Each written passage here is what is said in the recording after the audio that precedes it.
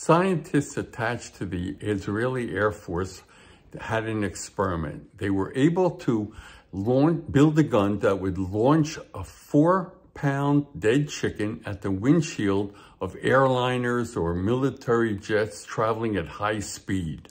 The idea was to simulate the frequent collisions between flying birds and their aircraft, which would destroy the windshields with all kinds of problems.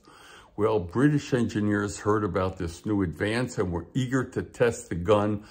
They were building high-speed trains and they wanted to see if their windshields could withstand the same kind of impact. Arrangements were made. A gun was sent to the British engineers. They tried it immediately. When the gun was fired, the chicken went out, but the engineers from Britain were astonished when the chicken hurled into the windshield, which was supposed to be shatterproof, smashed it completely, blasted through the control panel, hit the seat where the engineer would be sitting, crushed everything. It was like an arrow from a bow. They were terrified. What is this? I gotta figure this out.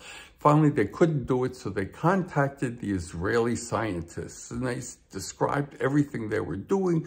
They showed all the specifications for the windshield, for the gun, for the angle, target velocity, everything. The Israelis studied all the data, and they sent back a one-line memo to the British. And it said, first, defrost the chicken.